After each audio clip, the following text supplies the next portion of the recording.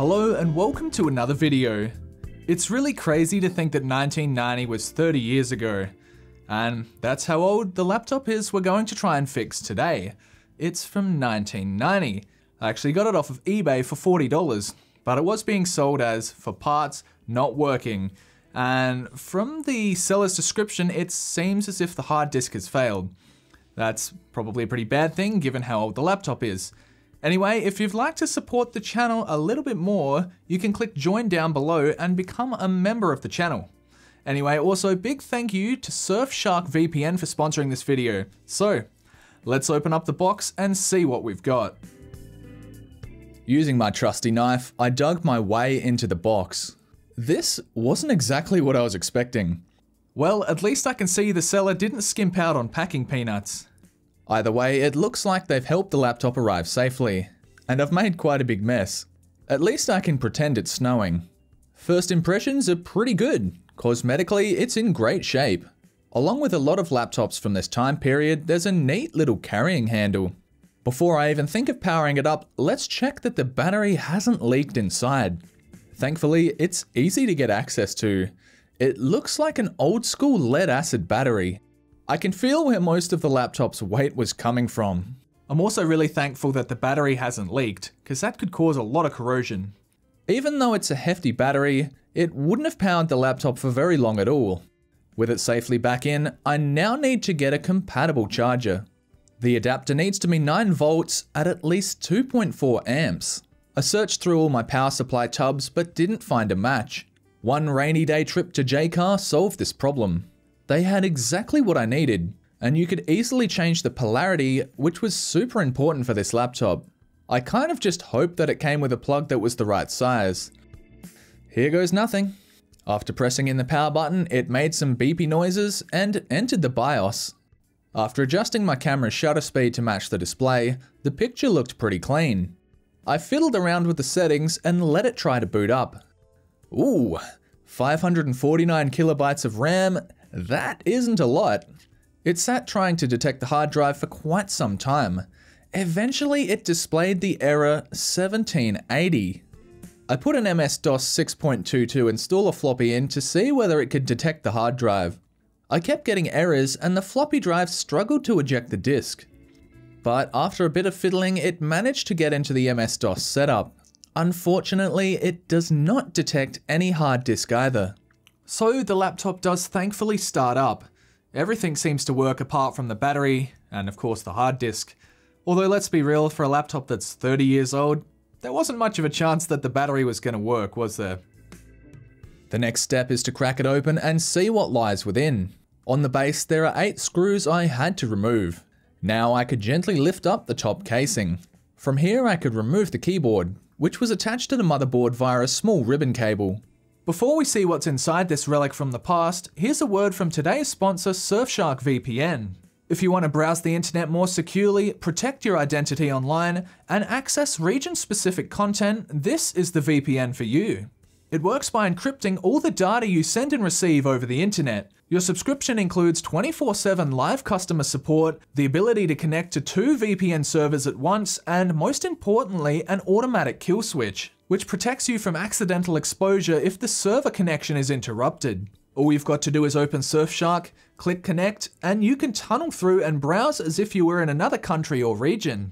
There are so many servers to choose from. Don't have macOS? That's no problem, as Surfshark VPN has an app for every major browser and operating system. This includes iOS as well as Android. I've found this pretty useful for connecting to the far superior American Netflix from here in Australia. You can try Surfshark VPN for yourself using my link and promo code that are in the description. This will get you 85% off and 3 extra months for free. They're offering a 30-day risk-free money-back guarantee, so why not try it today? Once again, big thank you to Surfshark VPN for sponsoring this video. Now, back to that really old computer.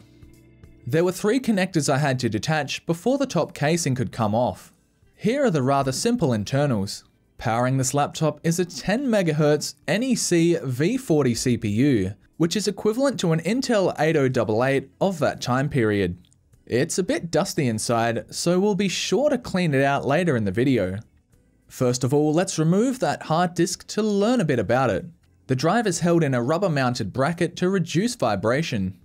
I carefully dislodged the small ribbon cable and lifted the drive out. On the top, there was a weird sticky residue. I believe someone likely spilt something on the keyboard, and over the years, it's seeped through.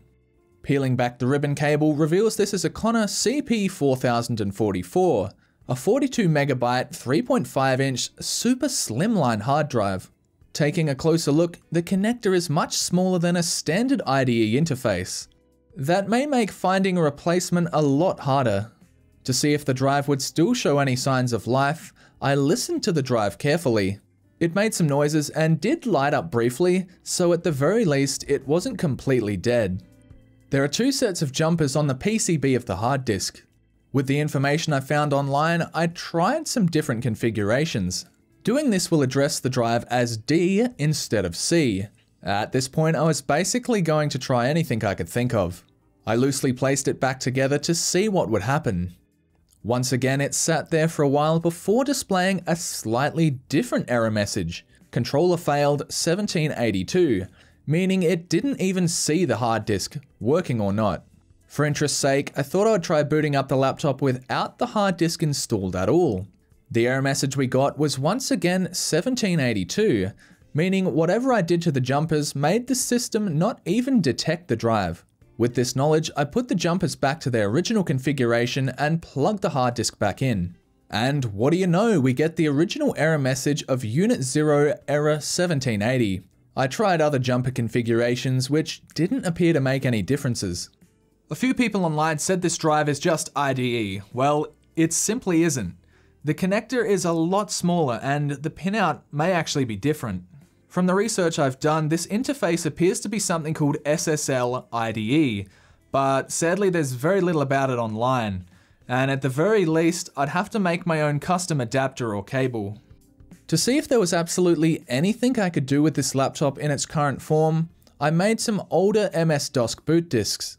If you want to do the same, I left a link in the description. I'm using Windows XP as I had trouble doing this in Windows 10. The first version I wanted to try was MS-DOS 3.3, which is what this laptop would have come pre-installed with. It also didn't detect the hard disk. I went ahead and installed Commander Keen onto the boot floppy disk. It actually attempted to run, but couldn't find a compatible graphics card. Even after I clicked yes to continue, it didn't do anything. Another DOS game I installed onto the boot floppy was Captain Comic. It loaded the first screen and let me define the control inputs, but it failed while trying to write to the floppy disk. The next idea I had was trying to use an MS-DOS 5.0 boot floppy. This gives me access to a lot more tools and I can actually try typing in QBasic. I tried about 5 other games, all of which had similar problems. My next idea was to try and connect another floppy drive to the connector on the motherboard. To power the floppy drive, I used an old Windows ME computer that I cleaned up in a video last year. With the floppy drive plugged in, I powered up both machines at the same time to see what would happen. The answer to that, unfortunately, was nothing. The laptop showed no signs of life with the floppy drive plugged in. Well, this isn't good. How about I try to plug in a standard IDE hard drive? Wait, never mind, this is a much bigger connector, one with 50 pins. Perhaps this is for a SCSI drive. With all other options exhausted, let's try opening up the hard disk and the floppy drive. After removing 4 Phillips head screws, the rubber-mounted floppy drive can come out. After unclipping the metal casing, we've got our first look inside the floppy drive. It's interesting to see how the disks are inserted and ejected. When I first got the machine, it struggled to eject disks, but after using it for a bit, it ejects them fine now. To get in further, I tried to remove the circuit board on the top. However, there were several other ribbon cables that I couldn't get easy access to, so I decided to stop. Since I'd gotten this far, I used some isopropyl alcohol to clean the heads.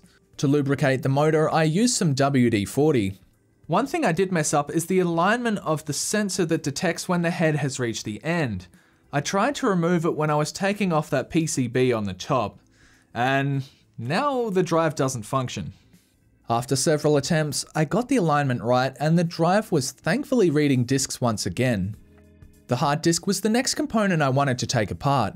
I really wanted to be careful as this drive, working or not, is kind of rare now. Oof, yikes, that doesn't look good. The foam has turned into a sticky mess. It now resembles the tar that's used to make roads. I began scraping it all off, which wasn't as easy as I'd thought it would be. It also turns out that there was a lot more under this paper sheet. I got the bulk of it off, the rest I had to scrub off with a toothbrush doused in isopropyl alcohol. There was still some on the circuit board. After pushing it off, I realized that it had actually started to corrode the solder points. And after quite a bit of cleaning, it did look better, but you could definitely tell where the disintegrated foam had been. The rest of the hard disk was also looking a whole lot cleaner. To see if what we'd done had actually made any difference, I put the hard disk back together. When the system started up, I waited with my fingers crossed, and it still had the 1780 drive error. Even in MS-DOS, it was still unable to detect the hard drive. I was really baffled by this. The drive showed signs of life, made some noises, and the light turned on, yet it still wouldn't run or even be detected. I was honestly quite frustrated at this point. The only thing left to do was open up the hard disk. Since the drive didn't seem to work, I really didn't have anything to lose. With the hidden screw removed, I took out the 6 Torx T7 screws before carefully prying up on the lid. The rubber seal made this a little bit difficult to do. There we have the internals of a 30-year-old 42 megabyte hard drive. There is a single drive platter. The whole thing doesn't look too much different to what you'd find today. I'm not sure if it's supposed to look like this, but you can actually see the lines on the platter. Are these scratches, or do really old drives normally look like this? Out of curiosity, I ran the drive with the casing off to see what it would look like. So, with the hard disk open, I thought I would simply try booting the system up. And what do you know? The hard disk actually started working. It loaded into this weird software interface I have never seen before. The headline at the top is Neil's Juicy Main Menu. I really don't know what makes a menu juicy, and quite frankly, I don't want to know. Honestly, I was ecstatic. I could not believe that after all this work, I got it to finally fire up. Straight after, I unplugged the drive, made sure there was no debris, and quickly put it back together. It was now time to give the laptop a much-deserved clean-out. A lot of the dirtiness was easily brushed off. I'll give the casing a dose of eucalyptus oil once it's all back together. The hinge was definitely quite creaky. I thought it was a good time to open up the display assembly and make the hinge as strong as possible. The original user manual, which you can actually find online, tells you how to do all of this, which is pretty awesome. There are 4 small pads that cover the screws. Once removed, I unclipped the plastic backing. And here's the CFL bulb that works as the display backlight. The manual also says that it should last about 10,000 hours of operation. I applied some thread locker to all the hinge screws to hopefully strengthen them. Although the hinge was creaking, it wasn't broken, thankfully. This piece of glass with a white backing is what diffuses the backlight, making it appear more evenly on the display. While I had the panel open, I also applied thread locker to some of the other structural screws. The assembly could now be pieced back together. In an effort to perhaps loosen the stiff hinges, I applied some WD-40. After dusting out the keyboard, I scrubbed it with a toothbrush that had some isopropyl alcohol on it. This was very effective at cleaning it up. I also went around the case and cleaned up any grubby areas. The reassembly could now begin. I'm very glad I got the hard disk working once more. Before I put the keyboard back on, I removed any gunk that was around the edges. Relievingly, the laptop and the screen were both still functional. Before we check out what's on the laptop, I gave it a clean with some eucalyptus oil. First of all, let's try some word processing. After the cleaning, it's great to see that the keyboard still functions correctly. In the DOS utilities, there are many options for formatting drives. Buster Advanced version 3.2 by Leprechaun Software is an antivirus from what I understand.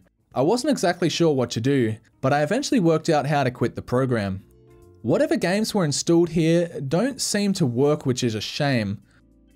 Xtree seems to be a program that lets you easily explore the directories on your hard drive. I had less luck trying to run Lotus 123, which just came up with a CPU-related error code. Another program installed on here is called Solution 6, some sort of primitive accounting software maybe. Once again, I tried to install Commander Keen. This time, I could install it right to the hard disk. Although, same as last time, it couldn't find a supported graphics card. Whatever settings I tried to use, Lemmings would not work either. A few of the programs on this interface sadly aren't installed at all. I did try installing some DOS games, sadly none of which I could get working. As far as I'm aware, the system simply doesn't have the graphical capabilities. Although Duke Nukem kind of worked, the sound was working, and because I know the first level, I actually managed to get through some of it. After upgrading the MS-DOS version to 6.2, I thought I'd have a swing at trying to install Windows 3.1. But this laptop simply doesn't have the capabilities to do so. This was quite a small laptop for 1990. Not a whole lot of connectivity though. At the back there was definitely an option for more ports. Having a neat carry handle really made this very portable. The keyboard is definitely not great. I guess it may have degraded somewhat over the last 30 years. So there we have a true relic from the past. This is definitely a very compact laptop for 1990, although its performance is definitely underwhelming. I couldn't even install Microsoft Windows 3.1, because this doesn't even have a 286. Either way, a lot of time was spent on this video, and I'm very glad I managed to get it running once again. And if you like my content, definitely consider becoming a channel member. For the Eucalyptus Oil Squad, there'll be a behind the scenes video out in a few days. Anyway, thank you very much for watching. If you've liked this video, feel free to leave a like. And if you want to see more, definitely consider subscribing. Also, big thank you to Surfshark VPN for sponsoring this video. I'll see you next time.